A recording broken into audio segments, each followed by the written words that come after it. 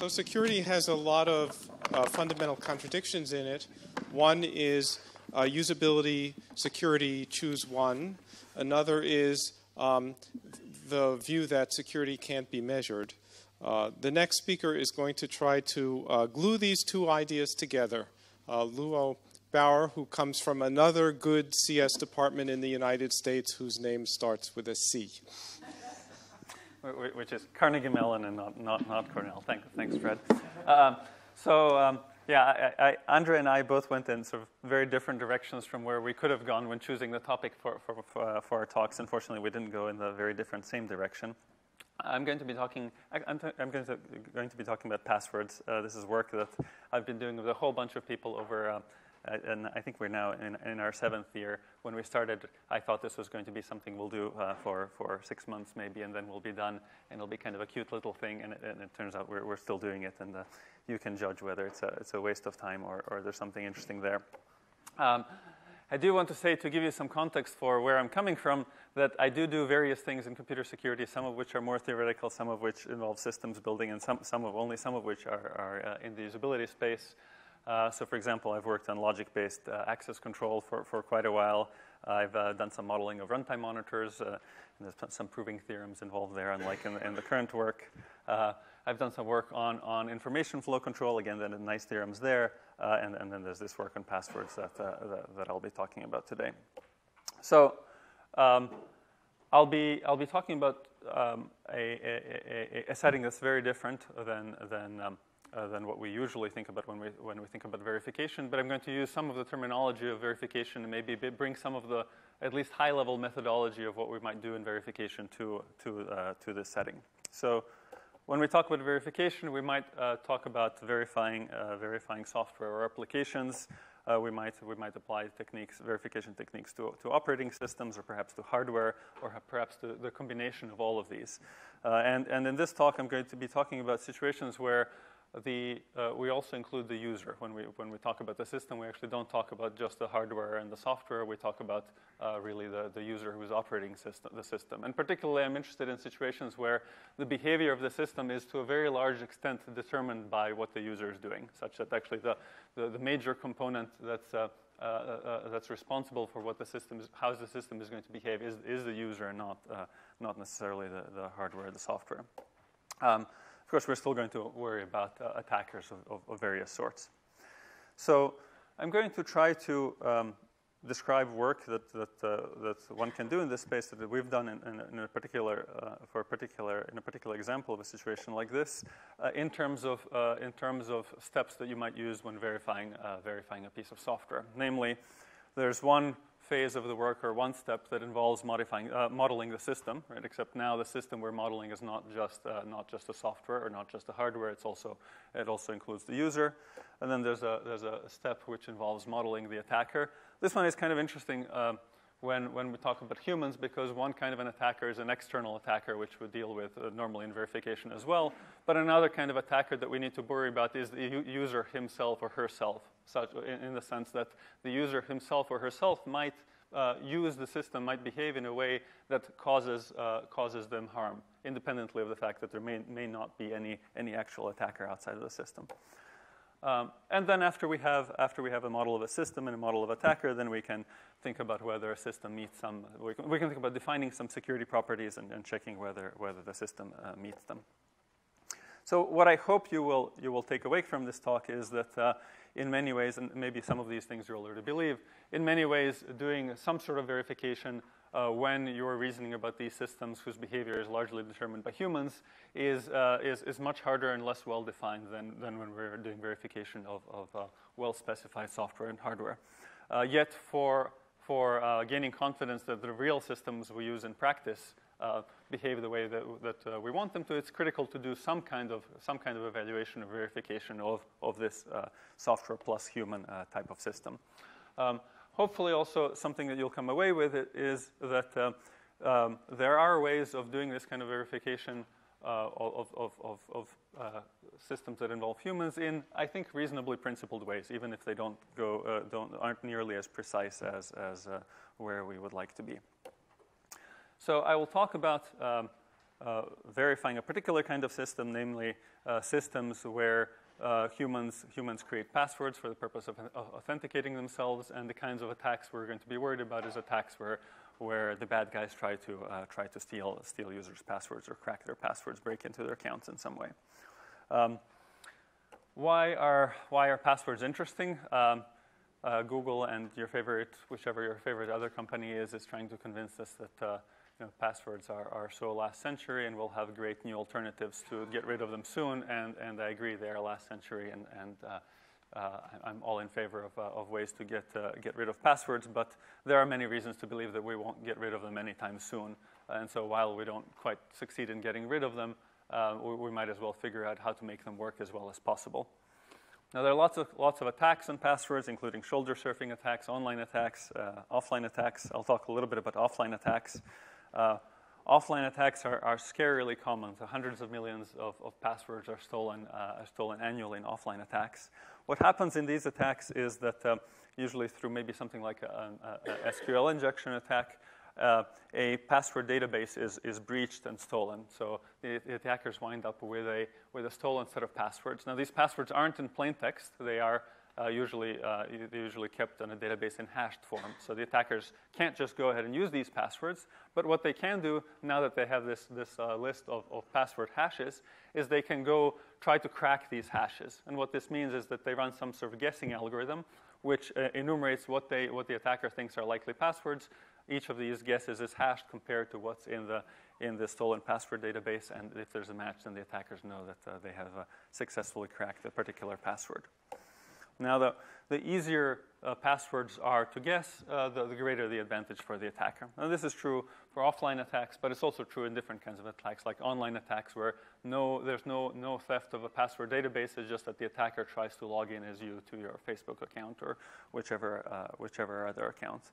Now, for things like online attacks, one tool that's often used is rate limiting, that is allowing only a small number of incorrect guesses before you get locked out. But realistically, for many accounts where we log in every day or multiple times per day, it's not hard for an attacker to guess every couple of hours and in such a way avoid rate limiting, because every couple of hours the legitimate user will log in successfully. Okay, so in this space of passwords, what we'd like to do is figure out how to make passwords harder to guess without making them particularly painful for users to use. And the kinds of tools or approaches one might bring to bear in this problem are setting password composition policies, that is, password requirements of particular kinds. Maybe make people create passwords in the presence of meters that tell them whether the password is good or bad. Maybe invest in user education to explain to users how to pick good passwords or how important it is to pick a good password. But also in this space and in many other spaces, when it comes to building these systems which involve influencing the behavior, and sort of more to the main point, we were able to compare sort of the best configuration that we could come up with of all of these different approaches. The professionals, they are represented. They're called pros. They're represented by this black line. Kind of what you see is that. It's a little bit of a mixed picture in the sense that sometimes the various password cracking algorithms like John the Ripper and Hashcat, sometimes they do slightly better than pros, sometimes they do slightly worse than pros. The probabilistic context-free grammars are pretty good, but maybe not at the beginning. At the beginning of the curve, the pros are better. But if we take the sum of what all these tools that we have at our disposal do, and so we basically construct a curve which is composed of the minimum guesses of the best guesses of all the tools that we have at our disposal, then we have a conservative approximation for what the real attackers do, or what the professional crackers do, in the sense that we can the sum is pretty much always shows that we can crack slightly more passwords than the attackers actually crack. Yeah, same passwords. We went with four different sets of passwords that were sort of representative of different kinds of passwords, and we cracked all of them. We paid them to crack all of them. And this is just picking on one particular set, but the results are reasonably consistent. But not only the same set, but the same. So you have a certain percentage guessed.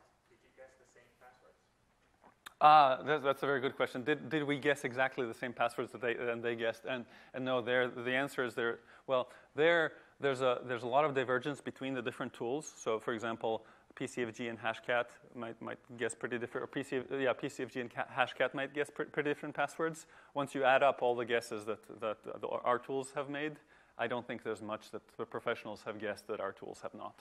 Yeah, that's a really good question.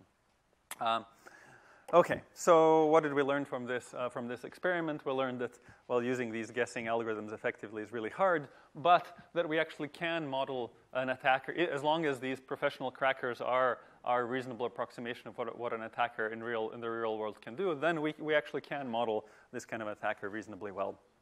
And also, if somebody's doing research on passwords, we now have a public password guessability service where you can send us a list of passwords and we'll tell you how hard it is to guess them using various algorithms. But so the takeaway here is we were trying to figure out, can we model an external attacker? And we kind of decided that yes, pretty much we can.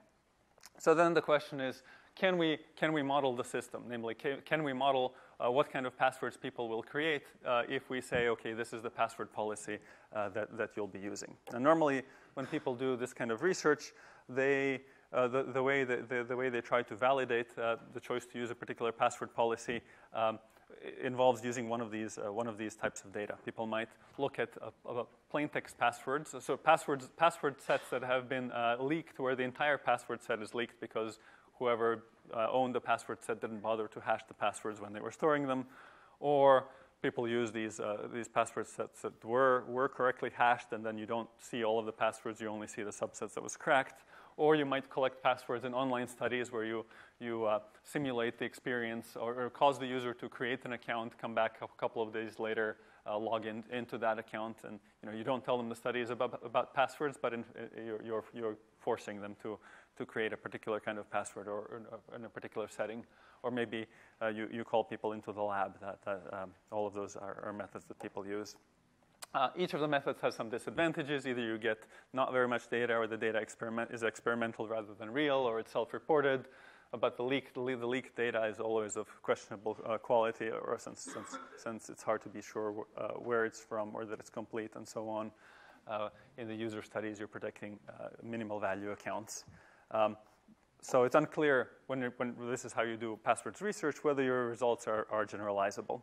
So we went and tried to figure out which of these methods is a reasonable proxy for actual field studies where you get people to create passwords on real systems. How did we do this? Well, we have lots of friends at CMU, unsurprisingly. But perhaps surprisingly, the operations people at CMU are really, really helpful.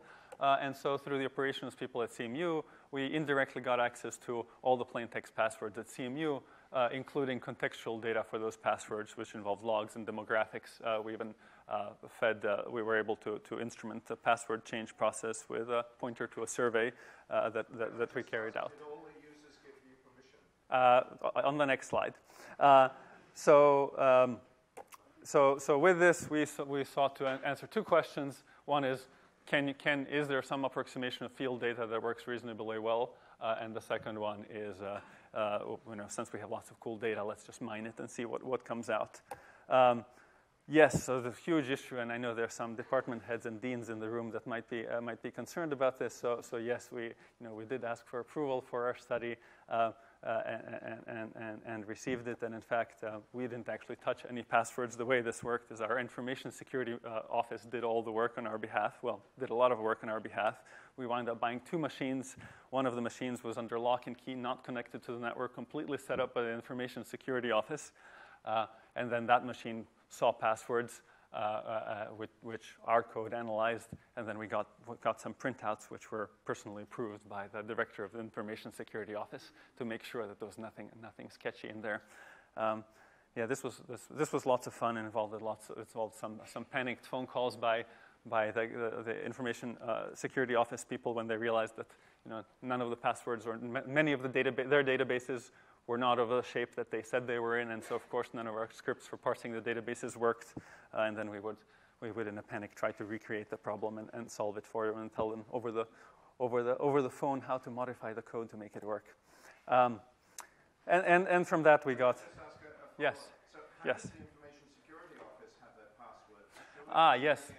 This is an interesting. That's an excellent question. So it turns out nobody. When we started these conversations with them, nobody believed that they would have the plain text passwords, and we were talking about how could we instrument the password logon process to gain access to the plain text, while they were live. And then somebody in the room after several hours of meetings said, "Why don't we just give you the plain text passwords?" And then there was silence for about a minute. So it turns out that most password management systems keep passwords reversibly encrypted. And the reason they do this is that password management systems are used in scenarios where they might need to interface with some legacy system that was written 30 years ago and requires your passwords to be supplied in plain text. And so to enable interoperation with such systems, passwords are kept reversibly encrypted. CMU, after this became clear to everybody, CMU dropped that system on the floor and now doesn't keep passwords reversibly encrypted anymore. Yes? I have two questions with this. Did you run this through NetExt Committee since this is recent? Yes. The second question is, how do we reproduce your results since we don't have access to that data? Yes. We did and you can't. Yes. Happy to talk about it more later. Yeah, so we had lots of fun with the data. One of the pieces of fun with the data we had is we analyzed the passwords of people created. We analyzed the password separately. The passwords that were created by people in different colleges, right? Where colleges are things like for us like humanities and engineering and computer science and art. So there was a big difference in the college that created the strongest password and the college that created the weakest password. So what's your guess as to what's the strongest or weakest? What's weakest? CS. Weakest is CS. No, okay. A second guess for weakest? Administration. No, so that's an interesting one. So these are actually each line combines student, staff, and faculty. So we surprisingly saw very little difference between students, staff, and faculty. Turns out business is really terrible, and computer science is good. Arts is way better than business, which is a little bit weird. I'm both in computer science and engineering, so I guess I can't feel too bad. But humanities are surprisingly good. Anyway, so what we really wanted to do is we want to figure out how similar are these CMU passwords to passwords that people create if we get them if we don't have real data. So if we look at online studies or lab studies or whatever, and I won't go into the details, but there was cracking involved and comparing along many dimensions, and the conclusion was that well-designed online studies where people we get people to create accounts and passwords do a pretty good job at approximating the kind of passwords that you would get in a real system. So now we kind of think that we can model a system in the sense that even without deploying a system, we can run this kind of small online study and get some pretty good data. And that data also includes information about how long it takes to type in a password or how many attempts it takes to create it and various other metrics of usability. And then we have sort of a methodology for constructing a system model, a methodology for modeling an attacker, and now we can start actually doing work by examining password composition policies and so on. And I won't stress Fred out by going through all of that, other than we did lots of this examination of password composition policies. They matter. Length is good. Then we examined them some more. We found particular ones that are all better than the CMU policy. Namely, people do pretty well with long passwords, better than you'd expect. We looked at password meters. Password meters are great. They cause people to make strong passwords that are not less usable. Whether your meter has a bar or a Bugs Bunny doesn't matter. They work equally well, but meters should be pretty strict. People apparently react well to being told that their passwords suck, but not so much that their passwords are mediocre. As soon as you tell a person their password is mediocre, a person says, "Oh, great, I'm done." It doesn't need to be any better than that. Okay, I'm done. Thank you.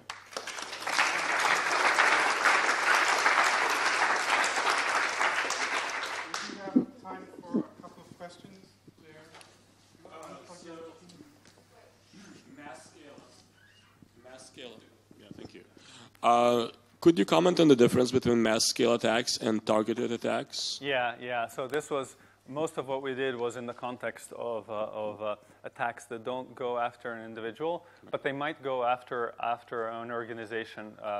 And so what we mostly see in these somewhat targeted attacks, the choice of words that might appear in passwords is slightly different. But we can do a pretty good job at approximating that by just picking or differently weighting words that are related to a particular geographic area, like names of sports teams and so on. For very targeted attacks, of course, what real guys do is they troll for information on individuals, and then they seed their training data with that background knowledge. We haven't tried that yet. If we mandate your password guessability system or a really good meter, and we all have to keep trying until we get a good one. Yes. We've actually thrown away a bunch of entropy. If the bad guys know this and then get to train their PCFG on that, how much have you tried that? Do you know how much we've made it worse? So all of our experiments are with the assumption that the attacker knows what the policy is. So the attacker is trained to attack that specific policy. And basically what you see is what the good policies do is they make guessing difficult not just for algorithms trained on old policies, but also they actually spread out the space of passwords even independently of that. Yeah. Great. Thank you, speaker again.